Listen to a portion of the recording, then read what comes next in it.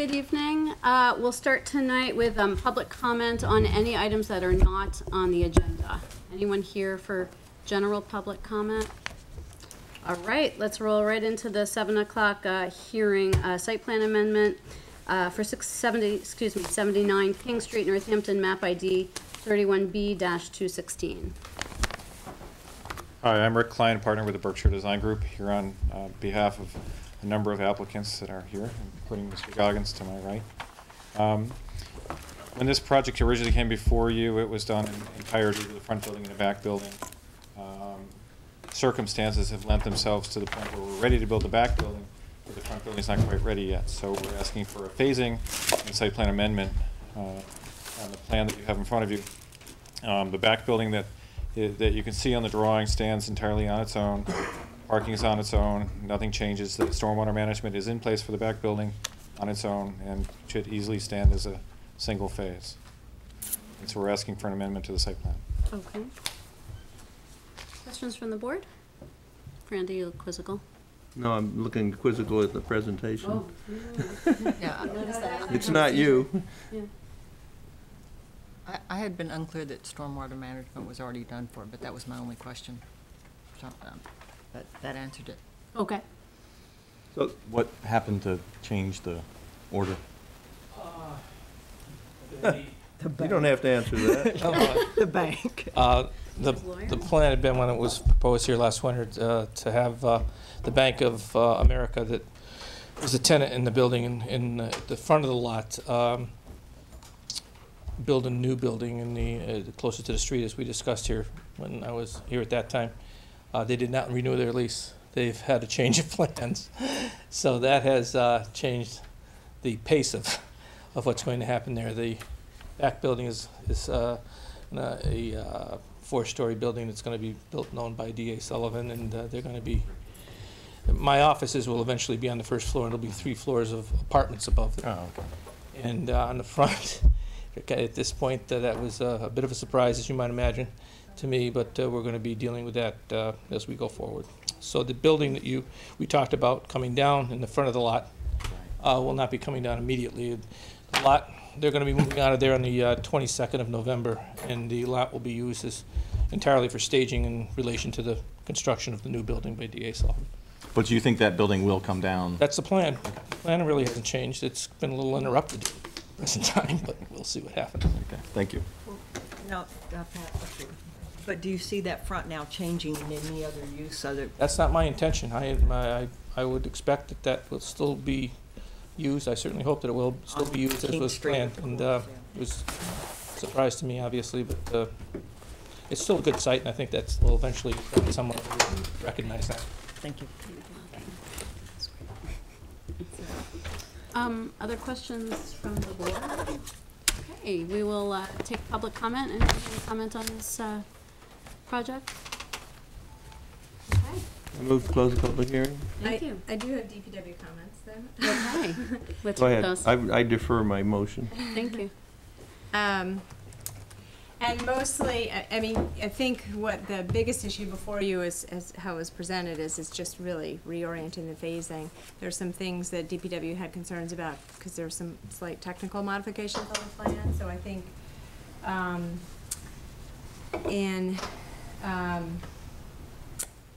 so DPW wants to make sure that all the previous comments made for the conditions remain in place, and that in addition to that, that they get actually construction or bid documents prior to this phase, 2 weeks prior to this phase going forward, because there's some technical details that they want to have finalized, and have pipes line up, and have drain lines running in the right direction and things like that. So, and then they had some more specific drain configuration conditions that they wanted to see put in place. So I just wanted to make sure that you all are aware of that. I could read the memo, or you know, I would suggest you maybe attach conditions Are those related to that. Are those a change from the original? There's some differences from the original plan shown on this plan, and it could just be errors, or it could actually be adjustments that they just want to make sure everything lines up. So you can ask the applicant if they want to clarify any of those at all, but I just wanted to. Sure, there is a minor change in this, where in the existing parking lot, there's a catch basin in the back, and we have stormwater treatment chamber, and we're sending it to that existing catch basin now, which won't be there in the future. And so that's the only change in it. Rather than dig up the whole parking lot, we can actually tie in earlier, but we still have all the same stormwater management that we need that's been approved previously. And you've seen the memo from DPW? Yes, and we have no issues with it. You have no issues with it, great. So I still want to ask a clarifying question about the Sure. stormwater permit. They are they are done by the two different phases, or is there a single for the whole property? Well, there's not a separate stormwater permit because it's under an acre. So, but it's a major project. So DPW has to review to make sure there's compliance with stormwater, but it's not a separate permitting process. Okay. So, the stormwater, so it will be, the whole thing is approved to function as one, but they also want to make sure it functions in pieces. So part of the comments relate to that. They want to make sure the as-bills from phase one will match up when they start doing phase two. So they want to see the as-bills before the phase two happens, so that, you know, all the pieces of the big puzzle fit together in the end. So they have jurisdiction to review it from an engineering standpoint to make sure, you know, there's no overflow onto King Street or to the bike path or anything like that. So that will happen, but it's not a separate permit. To clarify, what Carolyn is saying is they want to see it before we start the next phase to make sure that everything we said we were going to do in the first phase is actually the same elevation we said it was going to be and so on. It's just going to sound naive for me. I'm not really questioning it. I just don't quite understand the process. But if you, now that we've increased the height that you could build a building, you know, if the zoning, if more of a building were built in the front than you had intended, and we had more water, you know, well, it's just stormwater, never mind. Well, the other thing is that even if you go from 1-story to 2-story or even 3-story in the same footprint, Right. it won't I increase. talked myself right out of Yeah. that. So there really isn't an issue about using the existing storm drain. Right, no, If you were to build an entirely different building with a different footprint, then you'd have to take. right, and then you'd have to review it anyway if it's a different footprint. And central, the other thing is the design hasn't been entirely approved for the front building. This building that has now been switched and is phase one, just got approval on Tuesday from Central Business Architecture Committee. And that same committee will have to review the phase one building when they're ready and they know what the heights are and everything else. Is the DPW happy? Is that, I guess that's my bottom line question. They'll be happy as soon as they get revised plans that make some corrections to some errors and then line everything up. They'll be Does that fine. mean we can't approve this? No, it does not mean you can't approve it. Have It they- means that you can approve it conditionally with the conditions that DPW asked, that they get pre-bid documents for phase one, and then prior to phase two, they get an as-built from phase one, and that they make all the corrections in the drain configurations that they've noted and the applicant has seen comments on. Okay. Any more comments from the public? Are That's there my any? line. No, no one from the public cared to speak. Okay, then I move that we close the public hearing. Do I have a second? All in favor? Discussion amongst the board? I will entertain a motion. I move you approve site plan amendment Pat Goggins for 79 King Street, Northampton, map ID 31B216. Second. All in favor? With, I'm sorry, with contingencies as identified by the DPW. Still second. Still second. All in favor? Still in favor? What's up?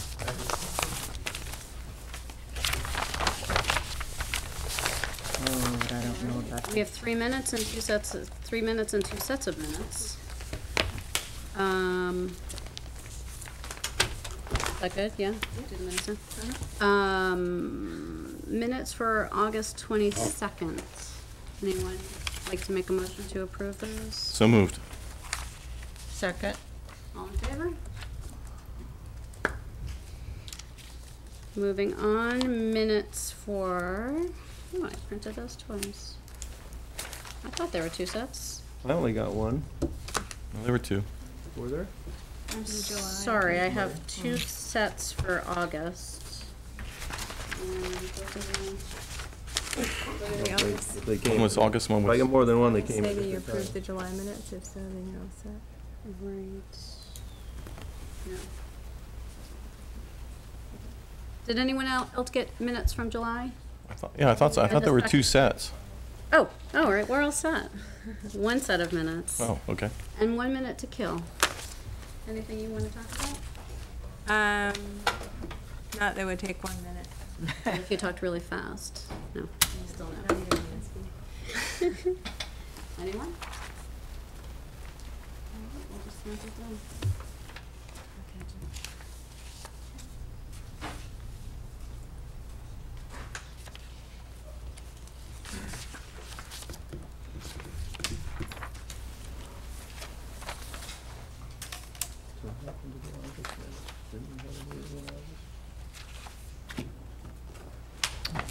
Turn off the light, actually, so you can. Oh, you did. Oh, yeah, we did.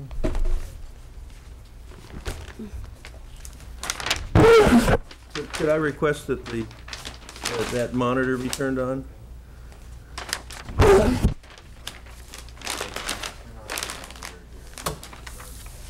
What is that monitor? I'll show you what's actually going out. So I know whether I can pick one nose or not.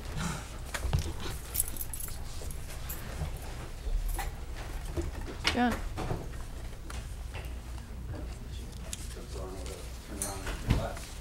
I thought you might be tempted. Do you want to just sit and I'll finish up? Yeah, that's fine. So well done. Hi there. Ready? I'd like to open a public hearing scheduled for 7:15, site plan for 28 multifamily units at Village Hill Road, Northampton, map ID 31C-18. Hi, Hi again. I'm Rich Klein. It's like deja vu all over.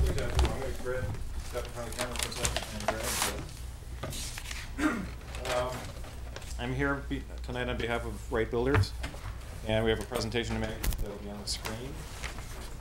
And I'm starting with an existing conditions survey. That's a little hard to see, but the reason that it's up there is in the lower middle, where it says Village Hill Road, going up, there's a building just to the right of where it says Village Hill Road. Right now they have a parking lot that you can see at the bottom right-hand side of the site.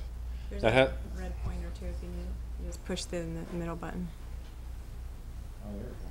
Good one. Maybe, right there. There's 11 spaces there that as part of this get relocated. And I just wanted to point these out to you where they are. They just get relocated as part of the whole project so that you know that it's happening. So this is the project in entirety, and to try to start to explain the whole process, I'm going to introduce Jonathan Wright, President of Wright Builders. Thank you, Rick. I don't know, what is this, a pointer? Yeah, what's a pointer and a clicker to go to the next slide when you're ready. Just the pointer. I need pointers. The middle. Middle thing. This one? Yeah. There you go. It should be a red laser too. If you Oh, that's even better. There you go. That's better. Okay. Hey. All right. Well, we just stumbled into the 21st century. Thank you for having us tonight. Mark Redwell, my business partner, and I are here tonight. This is our 5th project on the North Campus at Village Hill. We're delighted to be here. It's been a somewhat arduous and detailed process to get here tonight. I think we're 2.5 years of planning in and out of this particular project.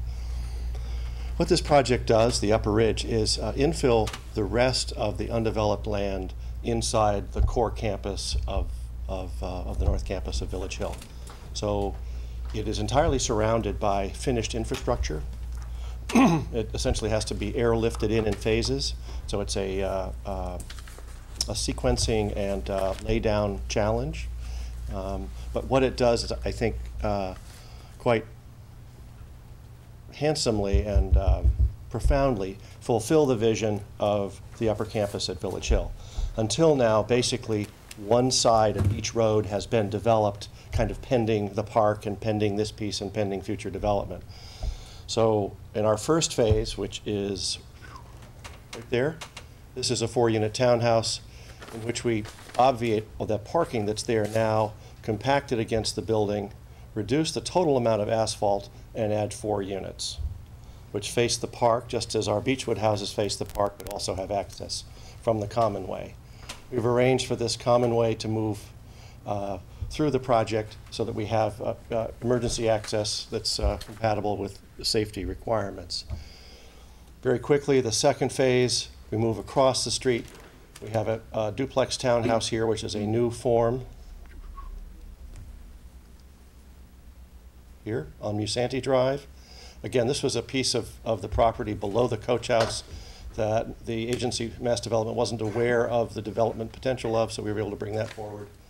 And then on either side of Village Hill Road are buildings that we call the flats. These are 3-story, 6-unit elevator-equipped, fully accessible ownership apartments. And then finally, in the fourth phase, or rest of the third phase, we have more on the park front. And then finally, in the fourth phase, townhomes facing Ford Crossing.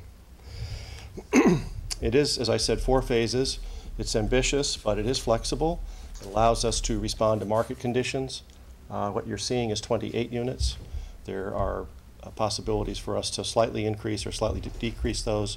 Obviously, we'd have to come back to the board to discuss those if that did happen. We've had a community meeting with the neighbors there and explained the project in detail.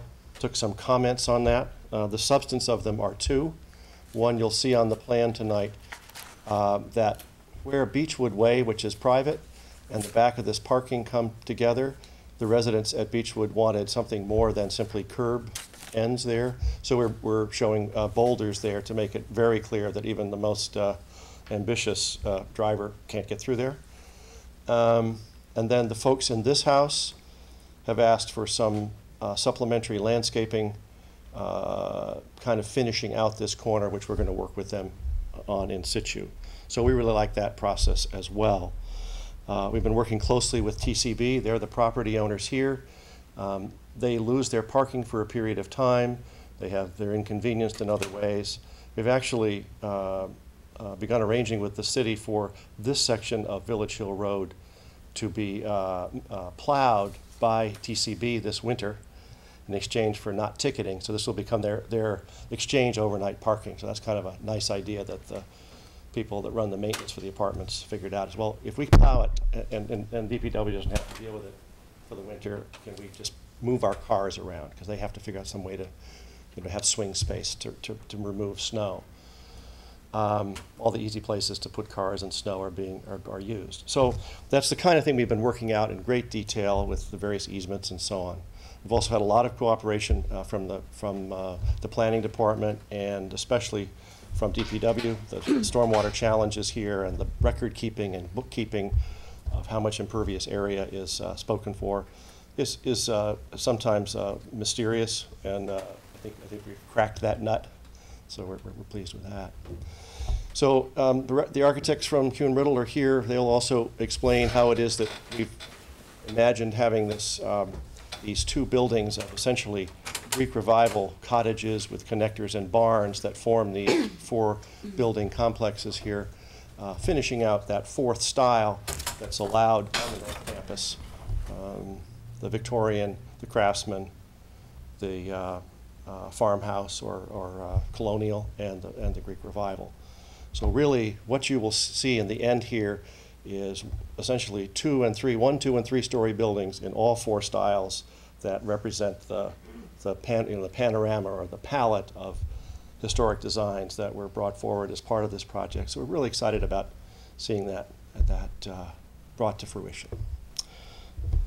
So back to you. Well, there's 2 more exciting slides if you want to click forward to the next slide. Is that this way? Yep. Okay. So these are. This is a view from the park, looking at the end of our phase 1 townhouse group, and then this is our phase 3 townhouse group here. And in the back, you can see one of our flats buildings, our 3-story flats buildings. This is the park, which is complete, and the walkway, which is complete. When we met with you in August, July or August, there were some open items about signs to the park. Those have been resolved. The easements are all in place. I don't think Carolyn, there are any open items from that agenda. We got the recorded easements just last week or something, Right. so those are all done for the access. A condition that we haven't asked for, but you may stumble across, we may as well ask for it before you figure it out, is that we have some continuations of those paths through our project, and we do expect to provide public crossing easements on those. We can't do it yet because we don't own them, and their exact location, A, has to be approved by you, and B, has to be surveyed in the field, but they are shown on the site plan, and they are intended and lit as public paths, so you'll see those coming along. And you're going to want us to make those public, and we want to do that. Looking from Village Hill Road back to the southeast, you see that, again, the flats building with a common entry, just one unit on each side of each floor. Really nice looking buildings that Kuhn Riddle had put together with us. We have a common post office area, and now we're looking through to the back side of the second half of the Greek Revival flats, Greek Revival townhome, excuse me, and off to the Holyoke Range. So this Greek Revival idea is kind of nutty, that you would, because of course the Greeks didn't do townhomes, not even when they were being revived did they do townhomes. But actually, as you look around New England, you will see that lovely diminutive Greek Revival cottage with its connector and its barn. So that's what we've brought forth here. And so in this case, that's a 3-bedroom unit, a 2-bedroom unit, a 2-bedroom unit, and a 4-bedroom unit. But they're molded into that architecture. Is it you now? Sure. Okay. There. All right. Thank you very much. Good back. With that, I'm going to get into some of the nitty-gritties of the site design and site plan itself. Starting at the bottom of the page to the right of Village Hill Road, which is the entrance to the development itself right through here, one thing you'll notice is that the entrance has actually moved from this location of the existing parking lot that came in like that over to here. And what we're doing is employing the alley concept. The 11 spaces that were displaced in the existing conditions plan are all right here. So actually the people that live in this building get to park closer to the building than they do now, which is actually helpful to them. But also then as you drive in, this is a 2-car garage, 4 parking spaces for these units and a 2-car garage. You come up the alley, another set of townhouses, 2-car garage with 4 spaces in between. These are garages for the flats units as well, and they've got additional parking up over here. And then we repeat the concept up here with the townhouses, 2-car garages or 3-car garages in this case, and then parking in between. And then across the street, it's a little different. This flats building here has parking underneath on the lowest floor. And additionally, there's a garage unit here, which actually goes with this duplex as well. So the other thing I should tell you is that by changing the configuration here, there's a net loss of 2 parking spaces on the street here, but we more than make up for it because we've exceeded the parking space requirements per unit in the interior of the whole complex. Let's see. So in terms of layout, the other thing that for emergency services, you can come up through here and back out through here. We talked about parking already. The public way through the park and through the whole development actually comes up through here. You can see it wind around through here. It comes on all the way up through here and comes through the existing development. And we've also taken another one through here that comes across and connects as well. So we've provided public access through this and then continues across the street and goes in between the coach house and our development through here, trying to provide public parking and walking all the way through the development. So then, in terms of grading and drainage and utilities, this is a little bit hard to see, but in simplistic form, as this is surrounded by streets that are already in place, we needed to meet all of the existing inverts and stubs that were already in place, which we've done. Also employs stormwater management, but it's a little different in this case. The terminology is such that we should employ stormwater management to the extent feasible. And so Mark Darnold will talk about that in a brief manner as to how that's accomplished, and we might as well do it now.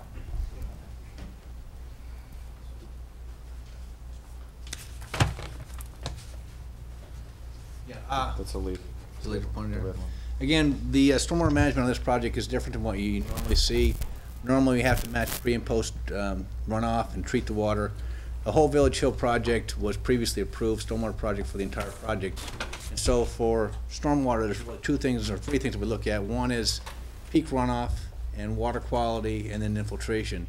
The peak rates of runoff were addressed in the original stormwater, original detention basins that were designed, as well as water quality. So this project does not have to comply with pre and post runoff. That's already been addressed.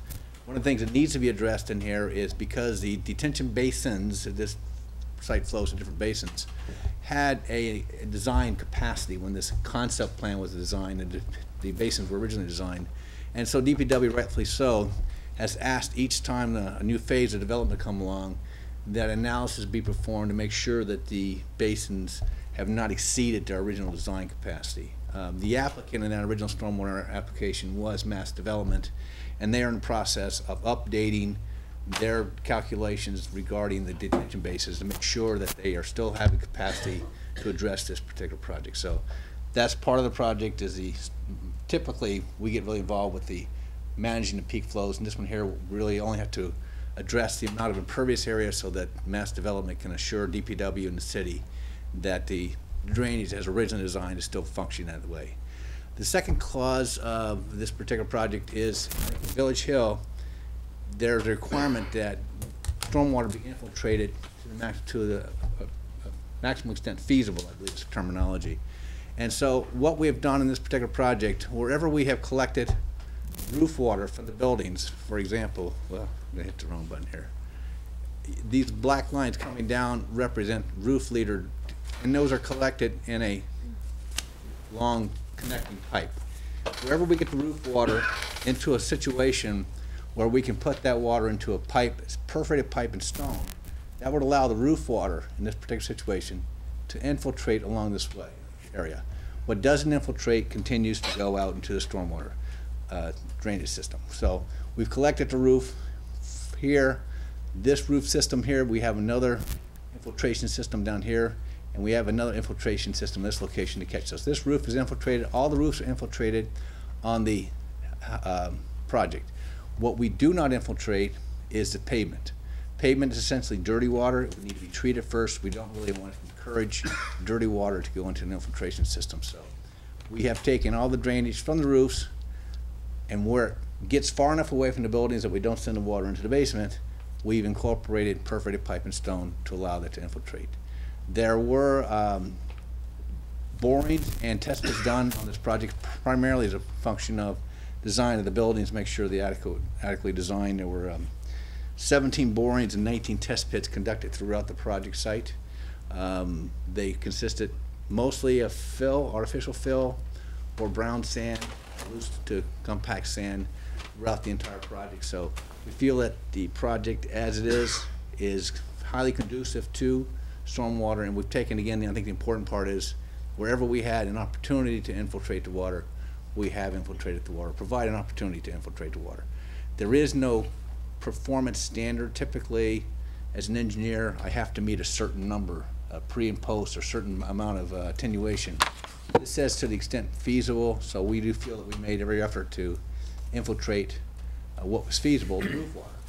And we chose a location that was adjacent to the buildings that we could do it before the stormwater picked up pavement water. So we do feel we've pushed it that way to do, again, stormwater to the maximum extent feasible for infiltration. And again, the infiltration, I want you to differentiate between the detention basins, which are not relying upon infiltration. That was originally designed assuming no infiltration. So any infiltration we have here is a benefit to the detention basins, and it's just good environmentally too to recharge the air. That's a quick summary of the stormwater. Yes. Does the DPW agree with your assessment that you've treated the runoff to the extent possible in the relevant concern? Yeah, again, it's we've had a lot of verbal comments back and forth between us and Doug McDonald, and right now he's interested in verifying that the locations that we have chosen. Again, we had random test pits throughout the project. which again were primarily for buildings, but the test pits were close to where these infiltration trenches are. And verbally, he said he'd really like to see those locations verified that we are adequate separation from groundwater. The test pits indicated they found groundwater around 10 to 16 feet deep. We don't have test pits at the exact locations, and he verbally requested that, and maybe written ones too, that those exact locations be verified regarding separation of groundwater. Which we're happy to do. So, but does that mean right now, tonight, DPW hasn't formally signed off on the stormwater? Well, they have, so DPW yesterday got a geotechnical report. They were able to go quickly. It didn't have a summary of groundwater. There are a bunch of other issues on the plans that they have. Actually, they had a 4-page memo about all the things that need to be corrected. So I guess my recommendation to the board would be, I think you could take all the information, take public comment, and potentially close the hearing, but not issue a permit till 2 weeks from now. And then in the interim, all those plans could get revised with corrections that are necessary so that it limits the number of conditions on the permit. Instead of having 25 conditions, you could bring it down to 5 or 10. And so that would be my recommendation, because a lot of them have to deal with, you know, correct the plans in this way, do this, do that. So. You're aware of the memo from DPW? Yeah, I am. And again, just to jump in a little bit, a lot of the comments on there were suggestions, well, requirements they wanted for construction documents. Again, these are permanent documents. They asked, you know, detail be shown for handicap ramps. That's an obvious thing. They wanted clean outs shown at where the sewer stubs across the property lines. They wanted the detail of that. That's an easy thing to do. Again, these are details are added to construction drawings, which obviously need to be done prior to construction, and we're fully aware of that. But from a site plan layout perspective, the way that things work, we feel that we've got it adequately shown.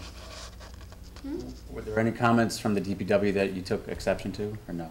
No. We actually feel that we can answer all the comments within a couple of days, to be honest with you. So we would actually ask that you approve it tonight, and we'd have to answer all those comments with them prior to a building permit anyway. And we don't take exception to anything they said, and we're happy to comply with everything they want. I think the memo specifically says prior to construction, they wanted to, prior to bid, they would request a set of construction documents for something stamped. And we have absolutely no problem with that. Yeah, one of the issues is, we got one of the questions that needed to be answered was from Mass Development side, as was described previously, about the capacity in each of the basins. We got late this afternoon information from the Mass Development engineer about one of the basins, and he noted that the next basin was forthcoming. So DPW just hasn't had time to review it, and I think from our perspective, it's just a matter of not wanting to put all these conditions in the lap of the building commissioner to say, okay, have you done 1 through 25 before I can issue you a building permit? And so because this is such a big project and there's so many technical details, we feel like it makes sense to just get those revised plans. Not that you can close the public hearing, you don't even actually need to, basically you'd be looking at a clean plan set that has all of those items, and then you could draft a permit, an actual permit in a couple of weeks. In 2 weeks. Yeah. If I could just comment on that, with great respect, we quite firmly disagree. This project has been in planning, in detailed planning and conversation with the DPW for 8 months. And the data regarding basin number 3 and its 22,000 square feet of reserve capacity after this has been in the DPW's hands for 6 months. The only alteration that they received late this afternoon was to change the calculation from 22,000 square feet of reserve capacity for which there is no use to 20,000 square feet of capacity for which there is no remaining use. The second detention basin, in any case, this is a performance requirement from Mass Development to the city of Northampton. And as you remember, on Beechwood, we were placed in this position of enforcing the city's relationship with Mass Development, and we don't wish to be placed there. We have a good relationship with Mass Development. The city meets with Mass Development and their engineers every month. If they need information, they can have it whenever they want it, and we don't like to be in that position. I don't want to be difficult, but that frankly the second basin, where the calculations show a great deal of reserve, there has been, since we began our discussions, the introduction of the Christopher Heights project, there is reserve capacity for that. Those calculations are being done. We're not impacting that basin until a building permit next year, so we don't want this project held up for that. Everything about what Carolyn has proposed makes perfect sense, except for the fact that it means the decision is delayed for 2 weeks. 2 weeks puts us into the end of the first week of November to construction start. We have $118,000 worth of immediate site work that has to be done. We have road cuts to do. We're working on a 4.9% slope that goes, we have a lot of work to do. So we would really like to start our work here. We have money that's costing us 7.5% per year that's waiting to be used. So from our perspective, it is not construction ready, but it's permit ready. And we'd like to have you review the permit and the conditions and issue the conditions, including the ones I've asked you for earlier this evening. And that's, I think, an appropriate direction. We certainly will follow whatever your wishes are and do it very gracefully. But we do think that we're in better shape and have provided the necessary information for permitting, not for construction. And that's a situation that you find with every project. Not every construction detail is in place at permit times. More simply put, I think, is that in the past, you've always, not always, but very often, permitted projects subject to DPW approval and us working things out with DPW prior to the building permit and prior to construction. And we're quite happy to do that again on this project. And I guess that's what we would ask for is approval contingent upon DPW's satisfaction with their comments. We have no issues with any of their comments. My question is, do you have a stormwater permit or not? We actually don't need a stormwater permit on this. Okay. So that's not the issue here. The issue is just the comments from DPW and satisfying their interest in the project. Do you want to comment on that? Yeah, I mean, they don't need their own separate stormwater permit, as described before. It was granted for the project, but each project has to show that as it eats away at the capacity, that it's still meeting the standard. So it's not a separate permit, but because of the way this project is operating or being phased in and built out, all of that data has to go into the hopper essentially each time a project comes, and then DPW makes a determination that yes, it's meeting, yes, no, it's not. But the short answer is we could condition this. You don't need to hold it up to wait for a stormwater permit. You could condition it, yes.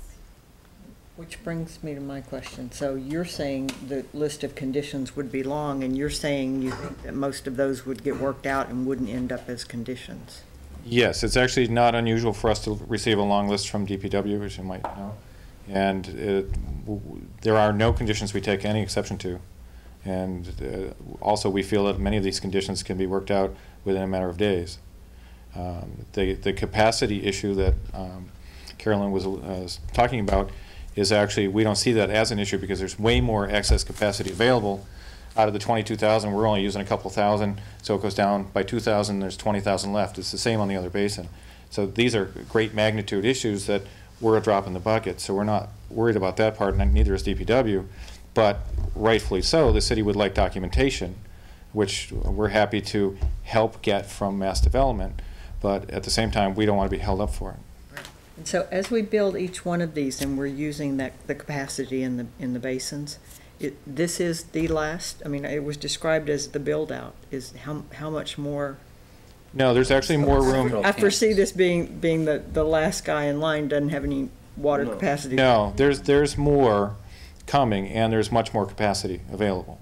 At some point, it will get down to a point where, gee, there's only X amount left. Be careful, but we're not at that point yet. Did you finish your presentation, or when? Did I? No. Okay, do you want to go ahead and do that? Because I feel like we got caught up on this issue. Sure. We can revisit it, but let's finish the presentation. Oh, go ahead. Sorry. Were any of the DPW comments specific to, in general, any one of the phases, like centered around, you know, a larger percentage of the comments were on phase 4, which isn't going to happen until down the line anyway, or no? Or were they all general comments? Primarily general comments, and certainly not any comments that were specific to phase 1 or even 2, as I recall. That's what I'm getting at, yeah.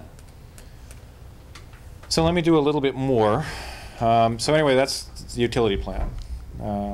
Then there's a planting plan, and the plant lists are far too small to read, even on the sheets that you have in front of you. But suffice it to say that the landscape up there that we've done so far with Wright Builders looks great. Everybody loves it, and this is more of the same. I'm happy to talk about specific plants if you'd like. In general, we're trying to keep the same flavor of Village Hill going.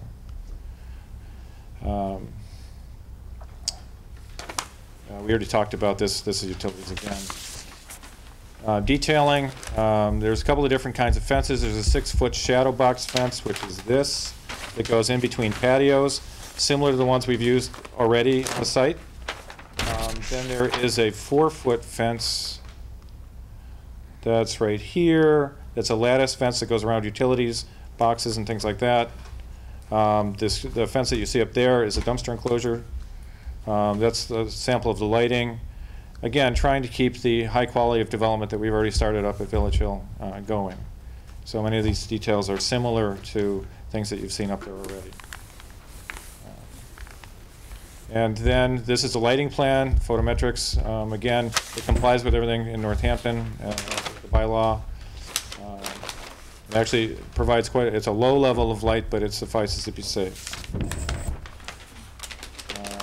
And with that, we're going to start a little bit of a discussion about the architecture, just so you can see it and enjoy it. And with that, I'll introduce Charles Roberts from Keene Riddle. So what do I switch? Left, right here, and the red one is the... So that goes backwards, forwards, forwards, backwards. Okay. So, hi, I'm Charles Roberts, Keene Riddle Architects. I'm happy to be here to talk about some of the architectural details of these buildings up here. As Jonathan mentioned earlier, all the design that's happening up here at Village Hill is based on design guidelines set up by CBT Architects in Boston at the behest of Mass Development. Our designs have gone through a pretty rigorous review process, 2 or 3-step review process with Mass Development as we've been developing the looks and the elevations and massing of these buildings, as you know, over the course of the last couple of years, really. All the buildings are based on these familiar regional prototypes: the arts and crafts, the Victorian, the farmhouse, the Greek Revival. The last project we worked on, which is that I worked on with Wright Builders, which is, I'll see if I get the fate, which is the laser, the red one. So the Eastview townhouses, sort of down here where I'm pointing in the black, and the Phase 1 and Phase 3 townhouses are based loosely on that plan in terms of floor plans and general unit layout and design. However, the look of the building has changed significantly from an arts and crafts to this sort of a hybrid Greek Revival and farmhouse combination. We didn't do this drawing, but we did do these drawings. So this is Phase 1. You can see the building stepping up the hill. This is the this is not working. Oh, here we go. So this is the Greek Revival cottage or farmhouse, or, well, the Greek Revival house, I should say. It's along Mosier Drive. This is the idea of this connector piece between the house and this larger element here, which is the barn. So the general idea here is to create a sense of one larger building rather than a repetitive number of units, yet each unit has its own sort of distinct sense of entry in place as the building moves along the park and steps up the hill. So this is the elevation that actually faces out towards the park. So it's functionally, it's the back of the building, but in terms of the way the building presents itself to the public and addresses the park, it's very much the front. It has a sense of gracious opening to the park with porches and nice detailing. The detailing on the Greek Revival house is a little more refined. There's more detail in the columns and the window trims, and then as we move along to the connector and the barn, the trims become simpler, a little narrower, a little more vernacular in a certain way. This is not my I guess we didn't get Phase 2. Well, maybe it'll come later. So this is Phase 3. phase 2, which is across the way here. The building we're looking at right now is this building, which is going to be the flats, what we're calling the flats building, with the parking underneath on the downhill side, and in the front facing out on Village Hill Road. So this is a view of the building from Village Hill Road. You see the common central entry piece here, which goes to a stair and elevator core that serves 3 floors of flats, 2 units on each floor. So this building is developed on the idea of the arts and crafts language. Arts and crafts buildings tend to have a certain kind of Asian influence in a way, and they tend to be kind of low slung, and it's, you know, doing a 3-story arts and crafts building that has that character to it is challenging. And one of the ways we've addressed it is with these broad roof overhangs, some bracketing detailing, which isn't really showing up great here, but it's you can see it in the shadow line of these eaves, and then also in the articulation of the siding, which we're wrapping around the building without corner boards, which reduces the sense of verticality within the building and creates a horizontal wrap, which helps bring the overall profile of the building down and sort of bring it, help bring it down to the ground plane. This is the rear elevation, which is taller because it has the garages underneath. You see the central core in the middle between the two flanking bays of units. Each unit has a bracketed steel balcony, which is hung off the side of the building. That's accessed off the dining area of each of these units. Each unit has its own garage and storage area accessed from down here. There's also the secondary parking for each unit is are they loaded up directly behind the garages? Yes. Yes. This is Flats West, right? This is Flats West, exactly. Flats East would be the mirror image of this across the road, but wouldn't have the garages underneath. So it would be. You just take your hand and sort of block out all the garage stuff. That's the back of Flats East. This is a duplex that's also part of Phase 2. This is based on the language we developed for the Eastview townhouses, adapted and modified to become a 2-family. Whoops. One unit is right here, and then the second unit is here. They're both. Go back to the site plan here quickly.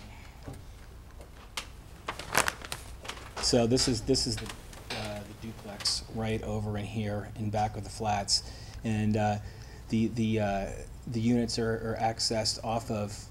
Is this Mosier Street? Is that what you said? Musanti. So they're both units are accessed off Musanti, and then for their public access, and then they come back around in here, and they swing into this garage, and that's where they have their covered parking, and then this is, I guess, this is also additional overflow parking for guests to get the full 1.5 or 2 car spaces per unit. So that's the image we have for that. All the colors that we're showing here for all of these buildings are based on a palette that Mass Development has approved that are all the Benjamin Moore historic colors. They have a very nice, uniform, kind of dignified look, no matter what hue or color you're using. They sort of all hang together really nicely, and they help, I think, tie the whole aesthetic of the development together pretty well. This is Phase 4. This is still pretty conceptual. We call this our Photoshop paste up. But what you're seeing here is based on the I don't know what happened there. I'm probably clicking faster than the machine can think. So this is these are based on the arts and crafts model that we set up in Eastview. These are both triplexes with different, with the potential to have different varying bedroom counts in each unit depending on what we finally end up with. I guess Jonathan could talk more about some of the possible variations we may be thinking about if you want to, but this right now is conceptual, and we'll be moving forward with the development of these designs as the previous phases are built out and get a sense of what's going to be marketable and what people are going to want. To that end, what we're asking tonight is for site plan approval is to use these units, and if they change, obviously we'll come back. But this is our best guess as to the most popular units and what we'll end up with. As you might expect, it's difficult to phase. So what this is a drawing that we actually submitted with Carolyn to talk about how many cars go with each phase, to make sure that there's enough parking with each phase, and so on, which there is. But we prepared this as part of the submission so that you could see it. I think that's the end. But I guess what I'd like to do is I'd also like to go back to the site plan for a second and talk about it. As you might notice from the plan, this is kind of a study in new urbanism to the max.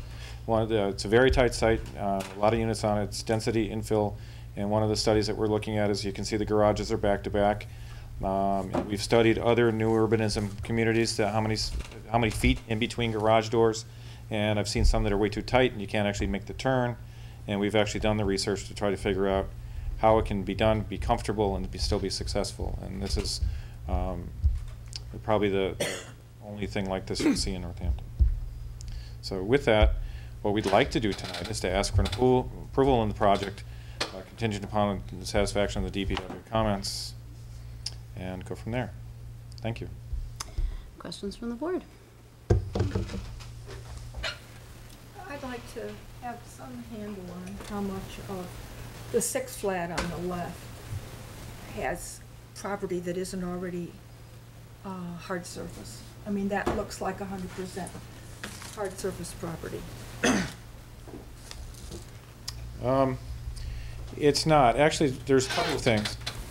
One is there's landscape in front of it between the sidewalk and there's landscape on the sides, but also this is all landscape through here and through here, down through here and through here, but this is also a common pathway, and there's quite a steep hillside here between it and the coach house, which it can't be developed because it's too steep. So this is essentially open space that will be usable visually by this lot, even though it's not technically going to be on the property. The property line will end up probably about a foot on the other side of this walkway. But you can't get there from here, so it'll end up as perceivable space. And that actually goes to part of the comment that I had about new urbanism. We did study in great detail, based on things that we've already built, like Eastview up there, how much perceivable space everybody gets. What does it look like when they look out their windows? Are they seeing things that are green enough and nice enough? And we believe that we've satisfactorily done that. What's the building to the angled off from the 6 flat? This right here? South. That one, yeah. What's this is actually parking.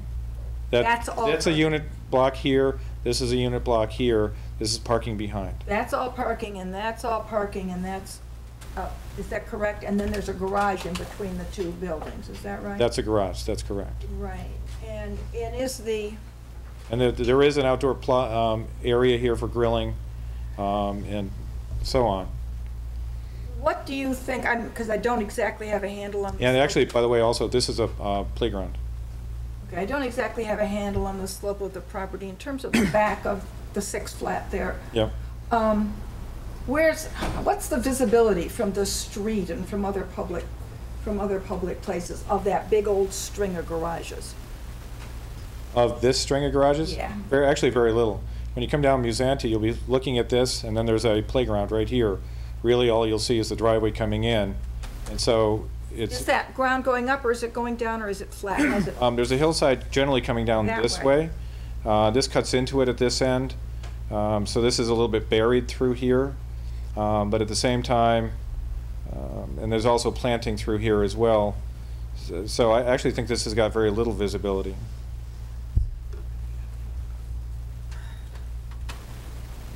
Questions? Randy? About the phasing, does the phasing have to be part of the permit?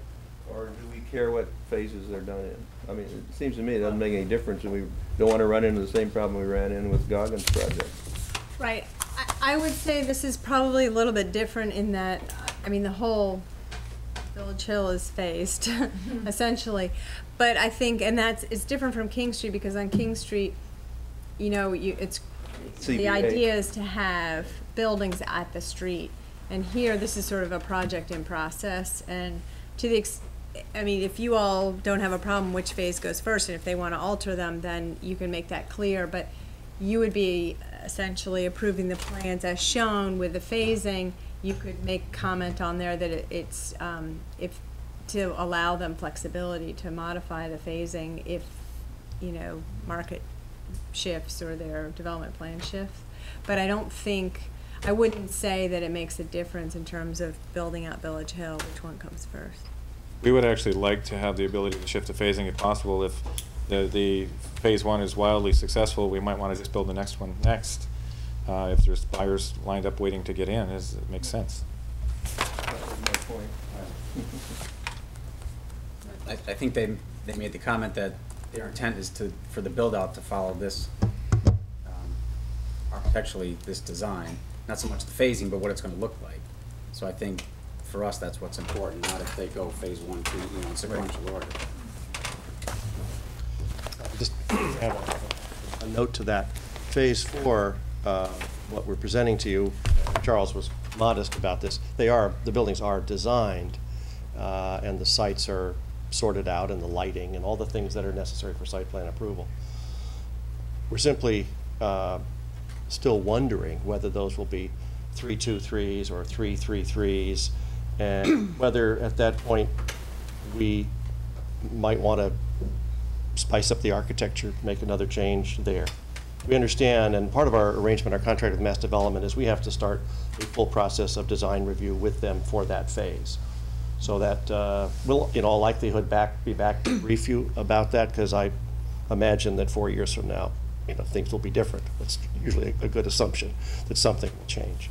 But for site plan, you know, lot coverage, density, parking, lighting, the use of the site, this is our best guess for now. But we're kind of letting you know that we'd probably come back to tweak it, because it's just kind of a long ways away.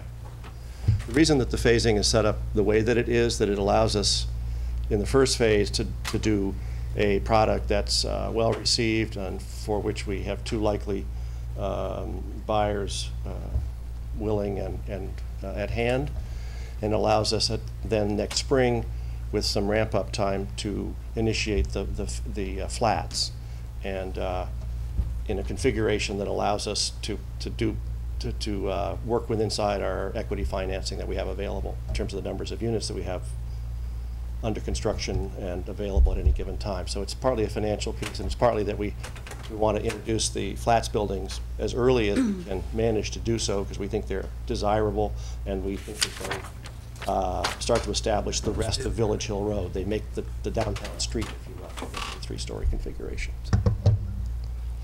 I have one comment and a few questions. My comment is just that the alley parking I think is great. The first question I had is, I want to go back to the parking for the TCB property while the construction is going on. Will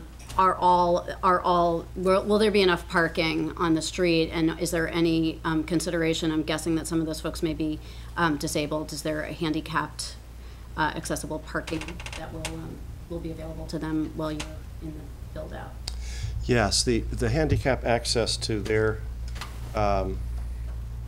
to this building is along this walkway, and a temporary version of this walkway, as this is modified, will exist throughout the project, so that will be maintained.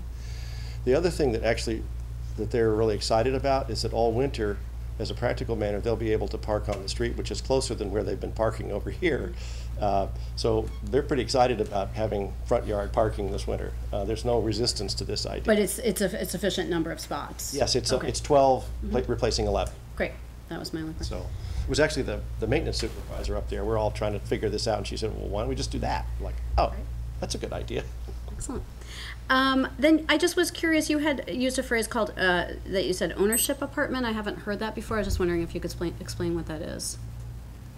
It just means that the configuration of the building is one floor, you know, your unit, and people sometimes call them apartments, and to distinguish them from rental apartments. Okay, but they will be owned, they will be owner occupied? Yes, they're condominiums, yeah. But Will they be condos, or is that? yes. I mean, I guess that's really- right, so it's another way of saying, okay. Okay. I wasn't missing anything. We're marketing already. You're right, right, with new phrasing to me. Confusing it, which is part of the. Right. Good marketing. It's not working. And this is a little off topic, but every time we talk about Hospital Hill, I think about it as the larger project. And I see that somebody's here from Mass Development, and I would really love to hear a little bit what's happening on the commercial end, because I'm still waiting for the Village in Village Hill. Well, as you know, the building that's Fozzie is gonna be in, it's set to have its grand opening, we'll be moving in at the end of the month. So that's the great start. And what we now have to do is move up Village Hill Road. There's lot 20 north of Gate House building. That's on the market. I know with the brokers today, they continue to show the Coach House, the male attendants building, lot 20. There's interest in everything, there's just not a buyer on the line yet. And the same with lot 19, which is behind. And the lot, the commercial lot that Wright Builders has developed, are there tenants besides Fazzy for that piece? The building is owned by Opal, and Opal continues to market. There's 2 retail spaces and 1 restaurant space. And none of them are And they rented out yet? They are trying to lease them, and they have not leased them yet. Want to comment? As far as we know. As far as we know. You're right. Commercial leasing, and Patrick can tell you this, can be a very sensitive, a competitive world. And Sure. so there have been showings and activities and questions and so on. We anticipate that something will be coming this fall, but we're not in control of it. But, Sure, sure. but it seems active. It's active. The board has to keep in mind the entire project as Yes. it is So, envisioned to be. It's active and I can say that our office has done test designs on a number of these parcels for potential buyers of mass development property.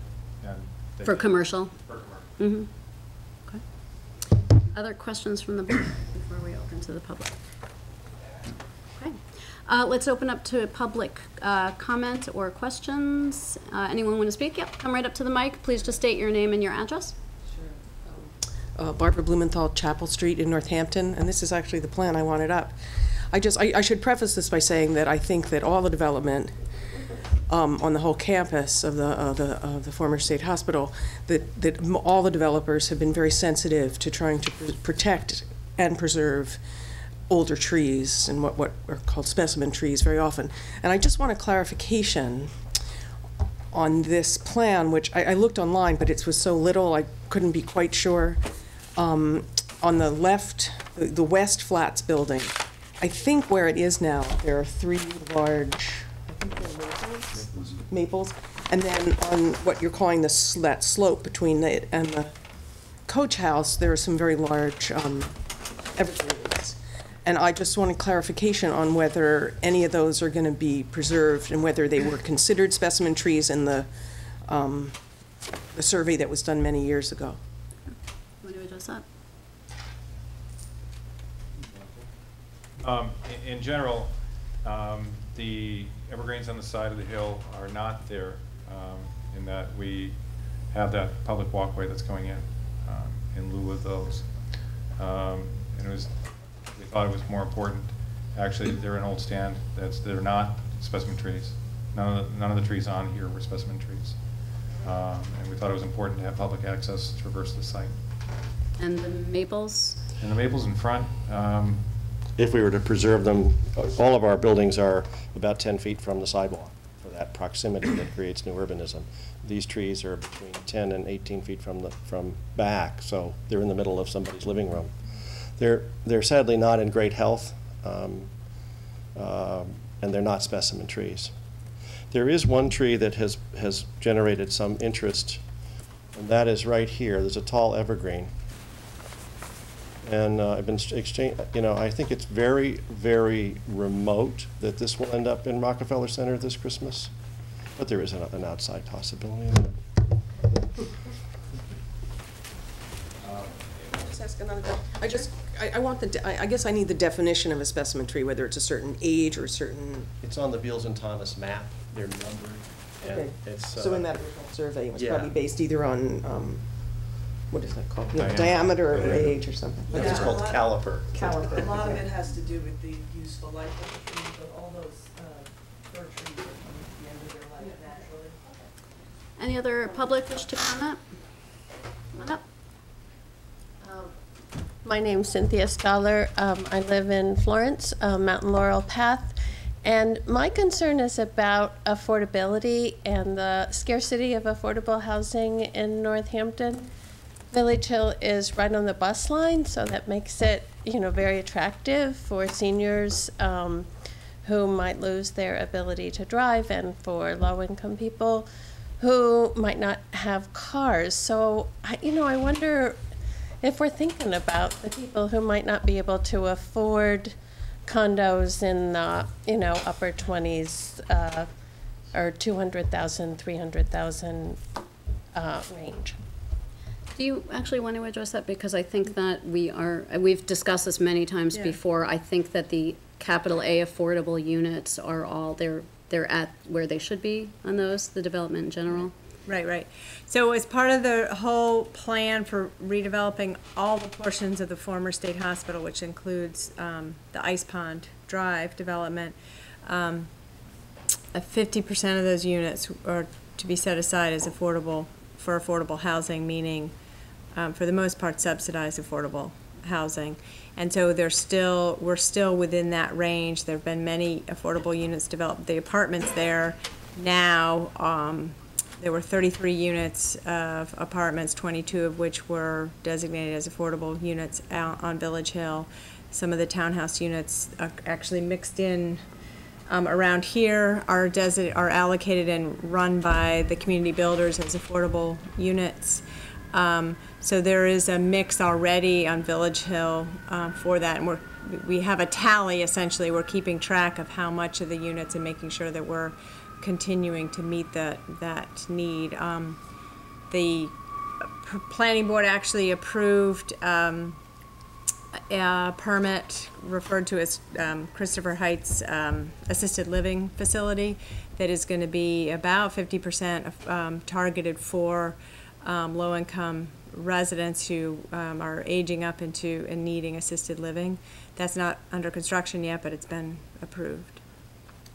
I don't know if you want to comment. I did wonder myself whether any of these may be in the sort of general vicinity of what we're calling workforce housing more than some of the other properties on Village Hill. The cost of development and the price of the land prohibits that. Pecoy properties are subsidized in the land price. So we're paying market value. We're actually paying quite a bit more than we did at Eastview. We're providing a step up on the energy program, but it's a very tight margin. So other than moving into a tax credit situation, there wouldn't be a way for us to do that. It really stinks, but that's sort of how the numbers work out. Anyone else from the public care to comment or ask a question? Okay.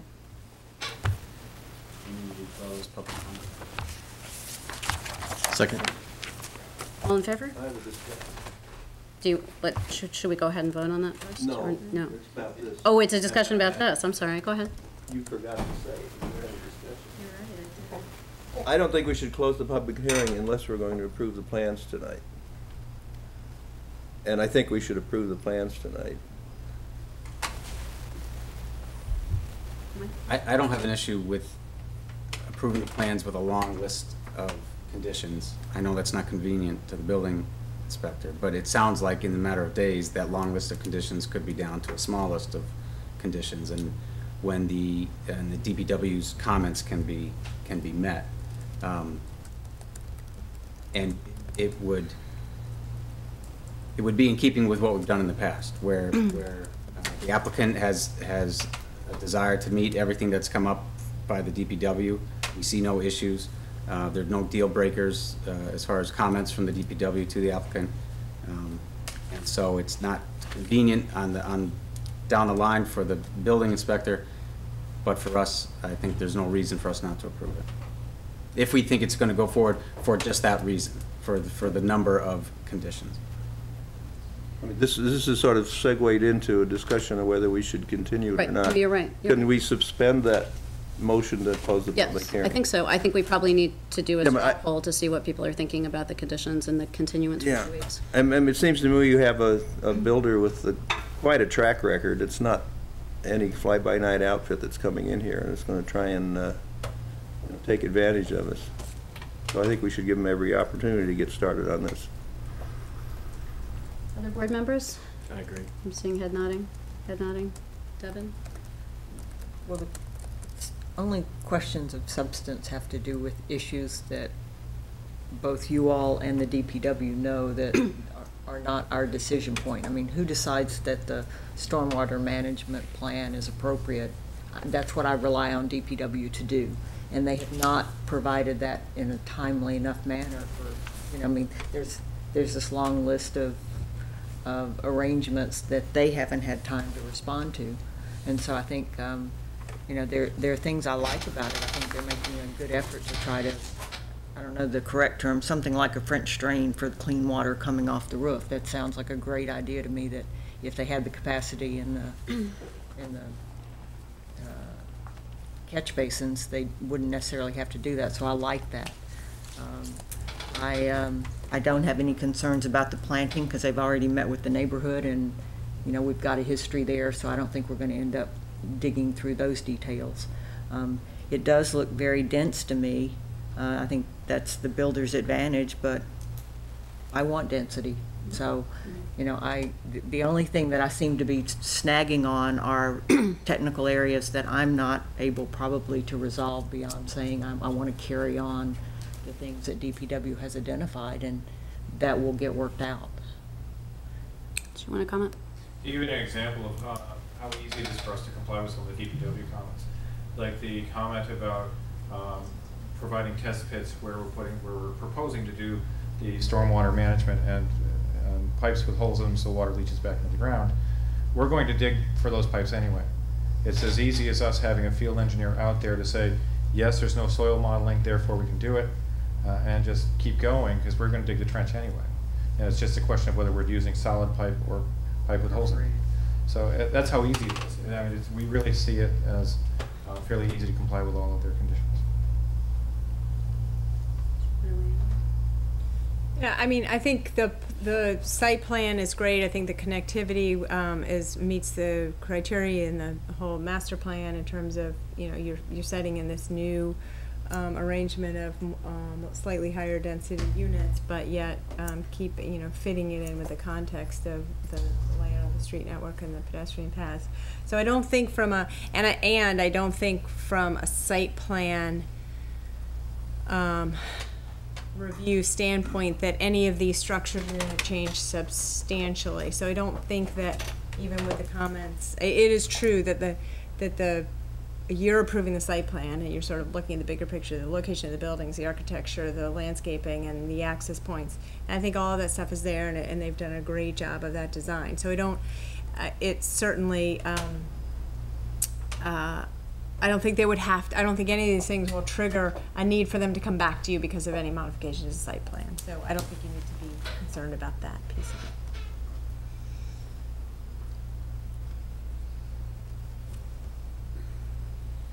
Other discussion? I would entertain a motion. Wait a minute, have we Close the public hearing? Well, that would be the one. I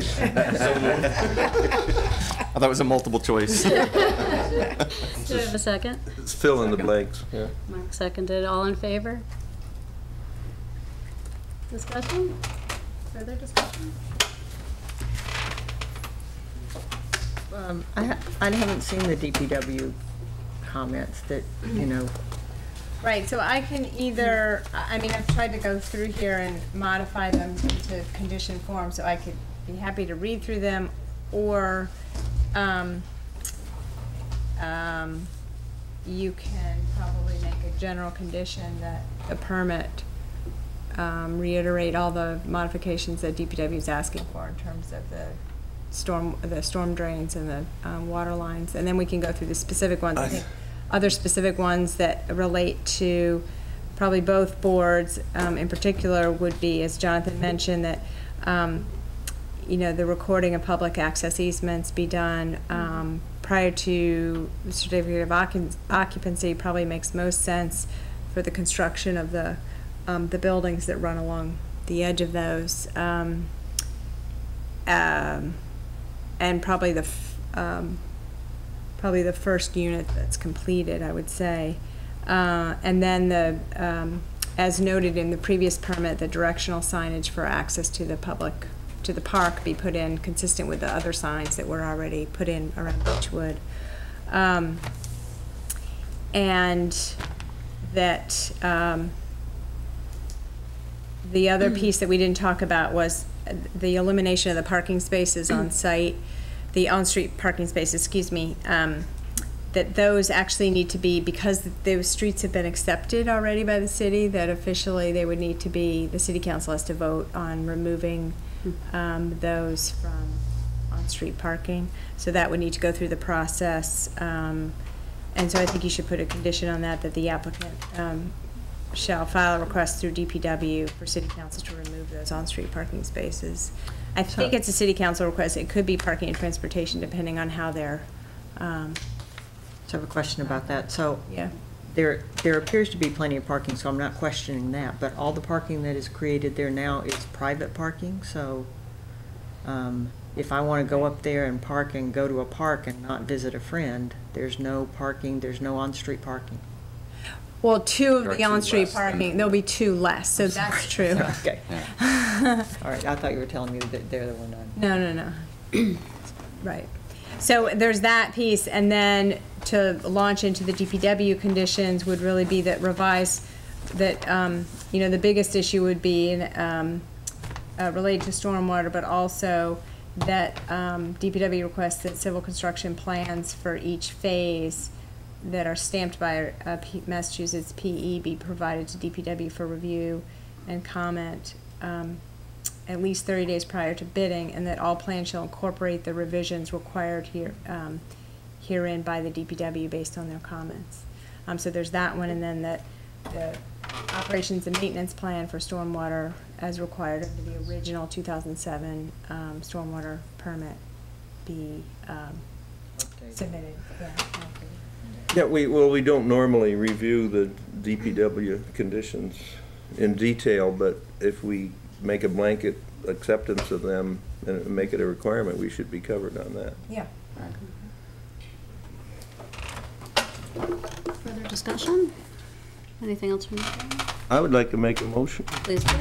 To accept the site plan by Wright Builders, Inc. for 28 multifamily units, Village Hill Road, Northampton, map ID 31C-18. With conditions as enumerated by Carolyn, including the DPW conditions. Second? And seconded. All in favor? Thank you. Good luck. Thank you very much. And Can we adjourn? No, we cannot. Oh, why not? Glad you asked. That was my whole point. Well, you got us closer to adjournment. I want to hear about the settlement. Should we do the other people here for the other one first? That's it. yeah, I know. I think. Oh, there's someone from Clovis and Berkshire Southampton. Church. for the church. Yeah. Oh, yeah. Oh, I'm sorry. I didn't. And minor amendment, too, yeah. Yeah. They're changing their god? Is that part of it?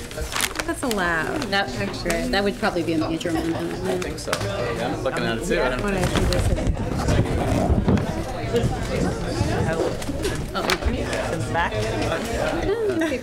Can I take a quick bathroom break while everybody's filing? I think we might keep going though. Do you mind? I need a key. Mine. He doesn't. Okay. Is Berkshire Design? I am Is Berkshire Design still in the house to present on the church? can see that. Sorry. The church, Elizabeth, church, Saint something. The bathroom is Elizabeth, locked? church. I'll hold it, never mind. Process is horrible. It doesn't seem like it. Agenda.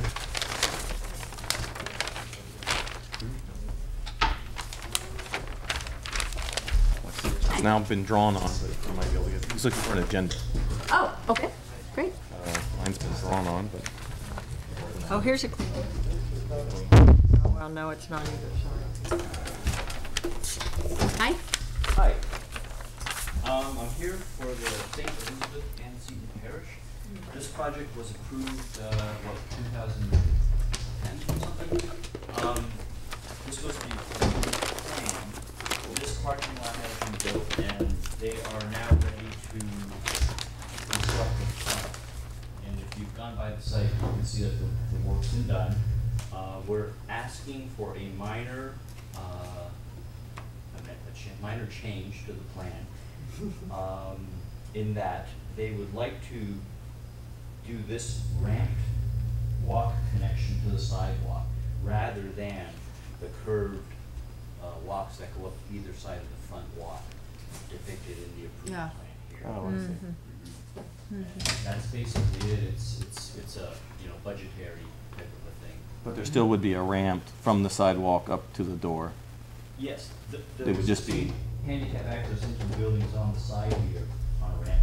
So this kind of connection makes sense now. You can get up and get the access from a convenient side. We need you on mic. And so I'm assuming that the change is ADA compliant? Oh, yes, yeah. We've shot grades and everything, made sure, it could be done. And unfortunately, the pitch would be, greater than what is allowed for a walkway, so it jumps up into the ramp category. But it would be a ramp section with handrails on both sides.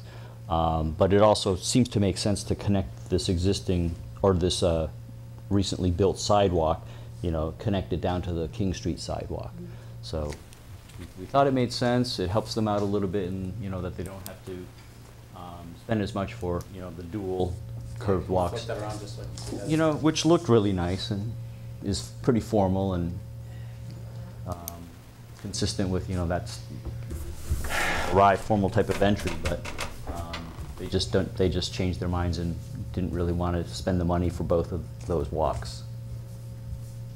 Huh. Questions? I don't know. I look, it's only a budgetary thing, right? I mean, That's what really. it just said. Don't look at me. Well, they looked at some other options too, and how to, shave down the costs to a certain degree. And, one was coming up on the north side, but then you'd have to traverse across the front to get to the side. And they actually looked at extending a walkway out this way toward the bike path, and maybe potentially asking if they could use the bike path as part of the connection to the site, and et cetera. And, That's it hilarious. just got too, convoluted and even Right. potentially more problematic, crossing driveways and such, so. And the bike path is in, it looks like from what I see, it's in and Right. connects. Yeah. On Goggins property. That's correct, Right, right. it does connect into the Yes, church. yeah. Right, plus, yeah, Yeah. you have the property issue. Mark?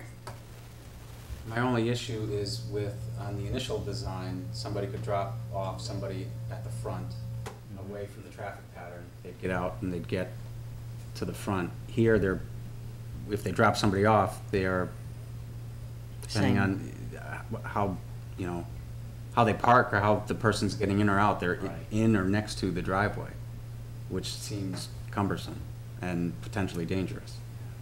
We kind of looked at this as more, it would most likely be used by people that are walking to the facility. I think compared to what was there, this parking lot works infinitely No question. better than Right. what was there. So I think that drop-off to the building can occur in here in You would an drive easier in. manner, rather than, potentially out on busy King Street. Pull yourself out. I mean, it's a nice concern, but I think in practicality, people would drive in. Absolutely. Yeah. It's much, yeah, it's much So the safer. center walk was on the original plan, Yes, this, and the curves were to accommodate the changing grade and that's allow correct. you to Mhm. get Yeah, there. there's actually a set of steps, because there's a grade, there's, embankment Right, in right, front. right. So there's a set of steps still that lead up to a little a terrace below the existing stairs. But Right.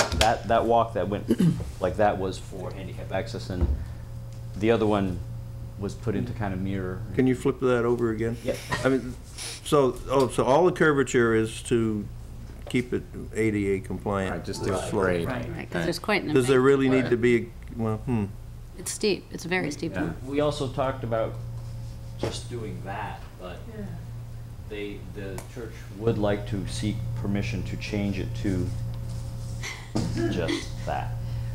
well, I can understand why they want to do that, but I'm against it. Okay, Devin? I can understand why they would want to do it. First off, I had to smile when you said we have a minor change, because all changes are minor, they always are. But I see no advantage to taking out half of the curve. Right. That ruins the symmetry of it. With the landscaping in front, it's not an architectural detail that's going to be very prominent. And so I think they've accomplished the functionality, and I'm not opposed to the change. I regret it. It looked better as on the plans, on the architectural plans of it, but no one's going to use those curved walkways when they have a straight up entrance. So those are only going to be used for. It would be rare, yeah. And So certainly, to me, I can't argue that we have a very strong case to make them not do what they're asking. Let me just ask before we get too much further, is there anyone from the public that wishes to comment on this? Mark? Back to the other side. Is there a curb on the entrance, on the main entrance? Is there a curb there, or is it bituminous or granite, or On the right there? driveway? Yeah, between the proposed walk and the entrance. there's the concrete walk continues across the. Right. It drops down, so it's flush. But as you drive in, Sorry, pass it on. on the left, is there a curb On the as you come in the main driveway from King's right there? On my left, is there a curb right there between the entrance drive and the handicap walk? It's a handicap ramp on both sides of the driveway. So there's no obstructions for somebody in a wheelchair. Going from where to where? You're wondering Yeah. if it's a continuous curb cut from that encompasses the new walkway? Is that what you're asking? I guess I'm gonna have to steam. No, I'm just, this right here, there is a curb. This. This So if along somebody's this in a edge. wheelchair here and there's Right. heavy traffic, if there's a funeral or something, That's correct. I'm just, for safety's sake. There's sloped granite curb on each side, and then, plus we have I think there's railing in there. That's what I was thinking, if there wasn't, I was just gonna propose it. This is about He said there was. 7 to 8 foot grass Oh, okay. strip that would be between the driveway and the proposed ramp. Okay, and there's a rail on the ramp? Oh, okay, I missed that part, okay. I would say that if somebody comes up to the main entrance under the new plan, it's not at all obvious where the handicap access is. Well, that's always been the case. I mean, Well, it wouldn't be if you use the old plan. with the curb walk. Yeah. You'd have to get to it from the front, from the right. You road, still have to would get you there. not? I mean, it's still the same basic path of travel. You have to come to the front and then get to the side, either way. Is there any signage that indicates at the front walk where the handicap entrance is? I don't believe there is. No, there isn't. I mean, if we made that a Something to think about. condition. So the only handicap access is in the center on the right. That's correct. The swing. This doesn't change the planting plan at all? No trees are being taken out or anything? No trees are going to be taken out.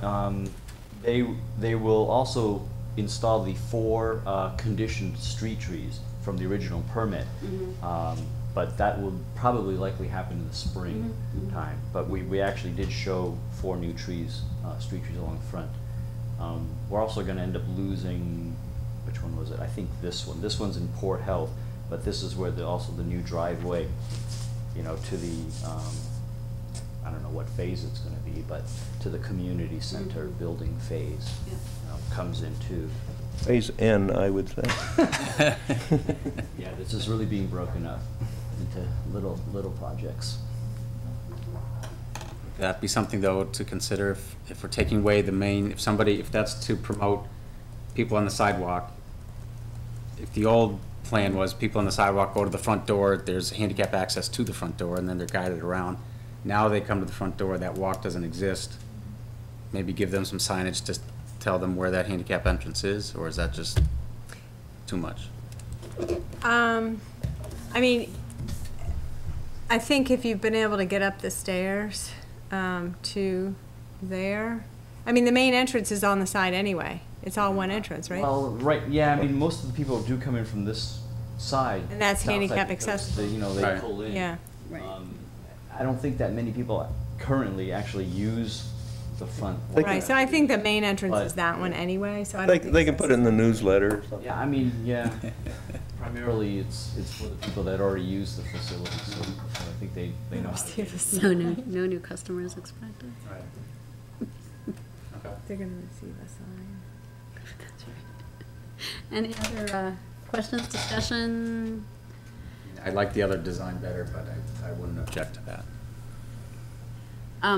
Public We don't vote? need to close, I asked about No, public. I mean, no so way. the, Oh. what's- Need to this close. is an a request for administrative amendment that, I think was above my grade of making the modification because there were some changes I think it made sense for you to discuss, but I don't think it rises to the level of full-blown amendment with recording and all of that. So there's not an official public hearing, it's just noted on the agenda. But you'd like a vote? Yes. Okay, Well, and I think with the history on this property, that was wise of you. yes. And there was quite a bit of lively discussion. I will entertain a motion. Mark? I move to approve the proposed minor amendments to the landscape plan at the St. Elizabeth Church. Second. Second. All in favor? All opposed?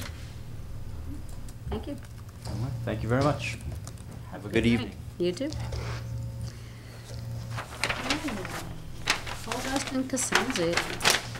So I just brought this in front of you because there are a couple items that I just want you to be aware of and sort of get your approval on. As I don't know if you're aware, but you know about the original conflict and the appeals of various decisions between the two property owners, the Colvest property and the Cosenzi property. And the city and both parties sat down and negotiated a settlement. So as part of that settlement agreement, it's not been signed yet, but it's very close to being finalized and signed and recorded so that both parties can move forward. Yeah, I know. How was that discussion? I'm on pins and needles. The discussion ended up very well because we have a settlement. And so basically the way that it ended up is sort of an allocation of mitigation money from the Cosenzi property. They were going to make a payment of $79,000 and change in traffic mitigation that would go into the mitigation along King Street. So as part of the settlement, that mitigation money actually would go to Colvest to offset the mitigation, and the reasons for that would be to address, they did additional modifications to the intersection at Barrett Street with a pedestrian phase signal and new crosswalk hatching and at Barrett Street, in addition to the crosswalk and easements in front of their property. I thought that was a condition for the crosswalk and easements in front of their property, the stuff on Barrett Street. It was part of that was not subtracted off of their, that wasn't calculated as part of their mitigation. And so essentially, we're saying that part of the $79,000 coming from Colvest essentially offsets the pedestrian improvements that were made at Barrett Street. As part of that, Colvest is also granting to the city a public easement along their frontage for to the city. So that adds space that could potentially be used in the future for any improvements that need to be made for pedestrian access, not just, I forget where the property line is, but it's somewhere at the back of their sidewalk maybe. But basically Colvest is giving, easement along their frontage for that purpose. So Planning board does not have any say in this. It's a done deal. Well, the settlement is what all the parties agreed to. But what the issue is, we just want to make sure that it's clear where traffic mitigation money is going to, because it is part of your permitting process requires that there's mitigation for both traffic, but pedestrian, bicycle improvements and safety. So this was not what you originally had envisioned that the 79,000 could be going to, but as part of the settlement, because of the cross-access easements and because of the additional improvements that Colvest made to basically 2 intersections, that's what we hashed out as an agreement. I think it's terrible. I really do.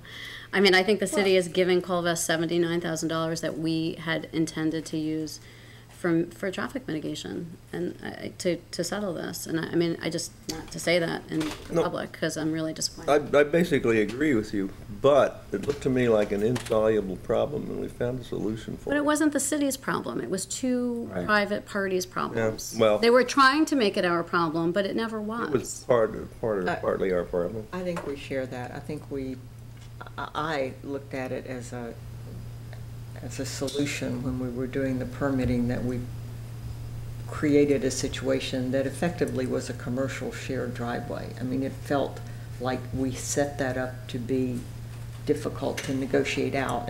I think those are business arrangements they should negotiate out. But this looked a whole lot worse. You weren't, I don't think you were on the board when we permitted for Colvest, when they put the light in.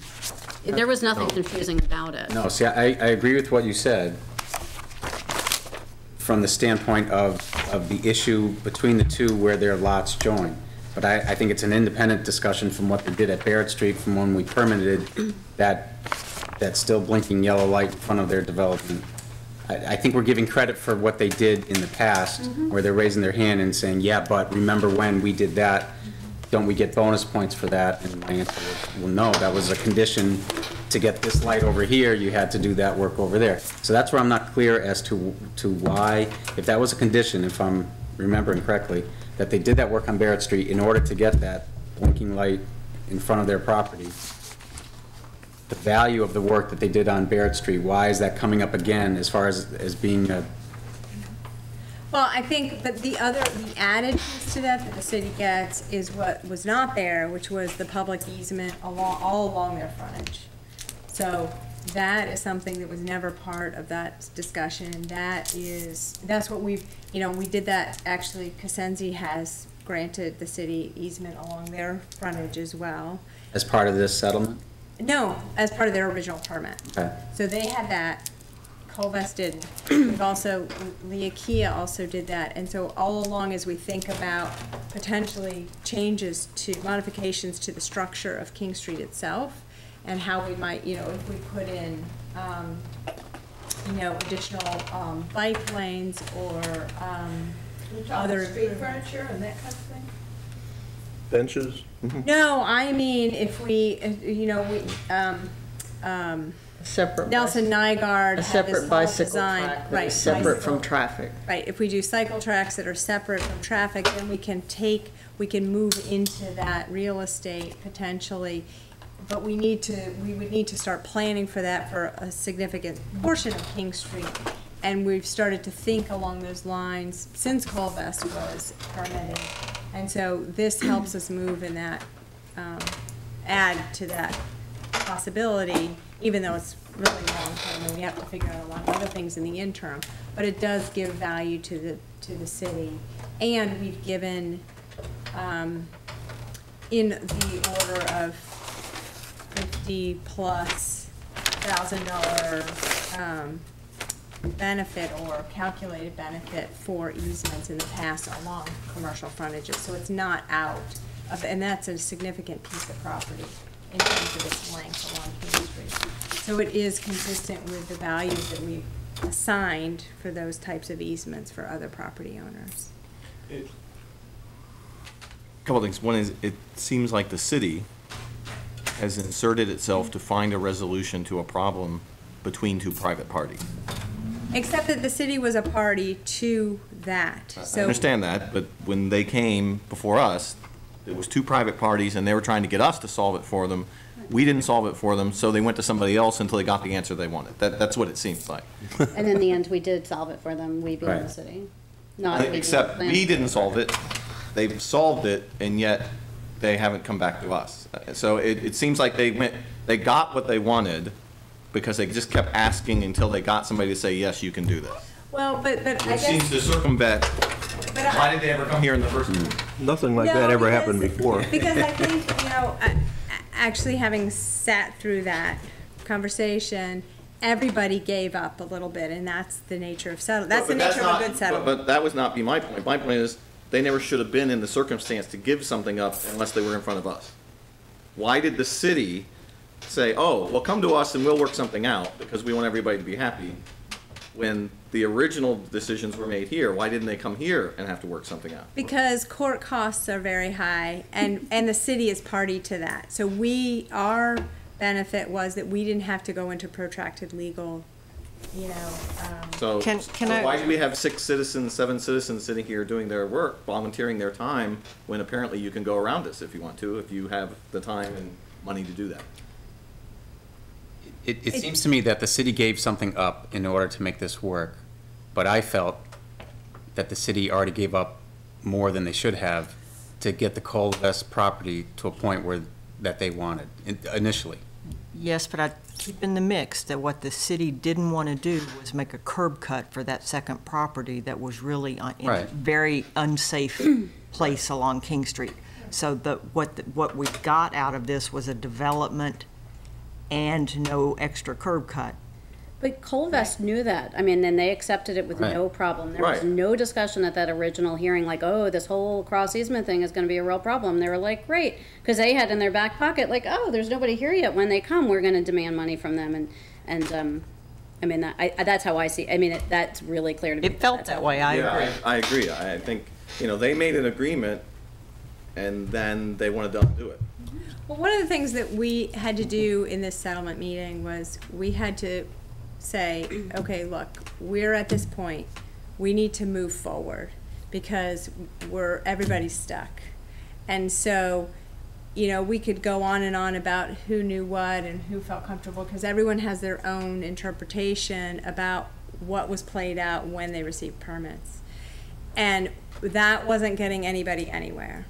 So the city had an interest in resolving the problem because we didn't want to spend money on going to court for months and months.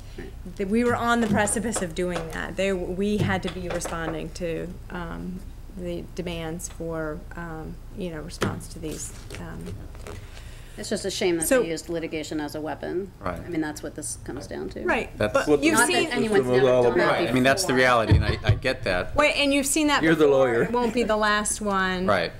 And sometimes just the way it happens. I think that I think everyone, I feel like all the parties gave some. Colvest didn't get everything they wanted by any means. What did Cosenzi Cosenzi gave up more. Yeah, what did Cosenzi give up? Right away. Well, they have one access point, but in terms of this, they also came to the table with some money that they will pay in addition to the traffic mitigation to Colvest. So they didn't give which- up anything. They got the short end of the stick. But, Yeah. right, I mean, Cosenzi didn't have to, Well, shouldn't have given up Right. anything. process that we should know if we have is there a lesson learned? Well, I think I guess I would take away the lesson would be that if a situation comes up, we want to probably enter into different agreements ahead of any permitting that are signed and recorded before any permits are pulled or any construction happens, so that we don't get into this, after the fact Yeah. thing. I think the way it was structured, But how is that possible in this type of development where, Well, you could get a signed agreement ahead of time saying, here's my easement, I'm not gonna be able to do any kind of construction until I record the easement, it's an irrevocable easement. I think that was the Or lesson. something like that. And so, let's take mass development and Village Hill and this whole project here. The condition is that there'll be a public, an easement for, across this property, public access for the path. So we know that's gonna happen, but if we were concerned about it, we could say, you have to record this before you even put a shovel in the ground. And But- you have to, so how would this particular project have been done differently, where Colvest had the property and they said, we're gonna have an easement to the property to the north? And then Cosenzi comes in and says, we're gonna take advantage of that easement, and Colvest says, well, we didn't say it was gonna be free, that we're gonna charge you for that. well, because if it's already on record, then it's there. When we It first was talked- on record. It was on. That was part. It that seems was- like No, they hadn't recorded the easement. It seems like you had two parties, one dealt in good faith, one dealt in bad faith, and the one that dealt in bad faith got the best end of the deal. It maybe hadn't been recorded, but it was a condition for the building permit. It was a Or for the condition of the occupancy building permit. permit, but that's what I'm saying is, they didn't record the easement itself. So we said we had to look at the easement before it got recorded, but they never put it on record because the trigger for putting it on record wasn't, before, it was Right, before a but- building permit, and they never, But what developer is gonna record the easement before they have?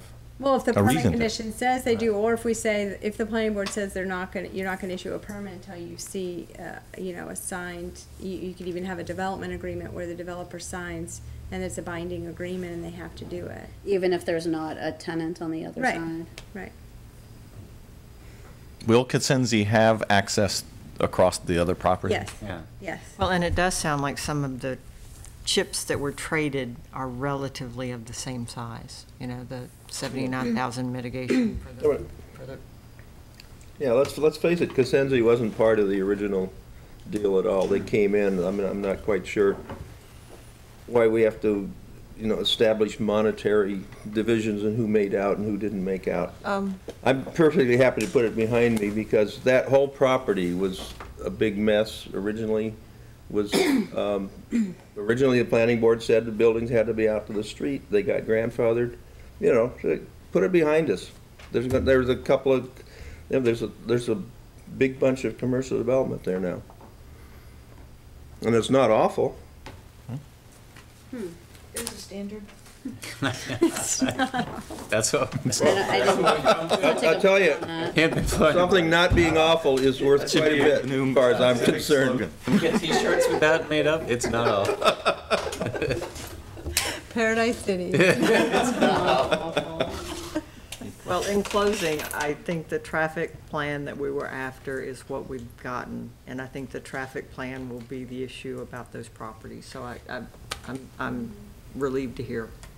Right, I just didn't anticipate we'd have to give $79,000 in traffic mitigation money up to get it. Right. And I think it sends an unfortunate message. I get it. I get it. Right. I, of all people, get it. Right. But I don't like it. Sorry to belabor the point. Do we have anything else? So do you need something on that? Do you need an approval? Do you need a, you just wanted to talk? Apparently not. Yeah, I know. Should we take a, let's take a vote? Should we take a, let's take a vote. Sure, I'll take a vote. I guess Who brokered this? Who was at the table? Just out of curiosity. Nope.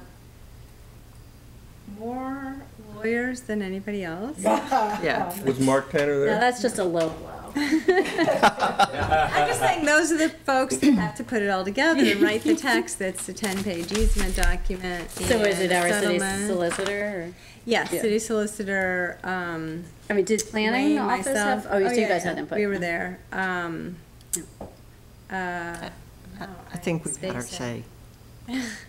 I think we've had our say on record. I think 3 people from Colvest, 4 people from Cosenzi, and so. Anything else? No. I move we adjourn. Second. I would like to congratulate you.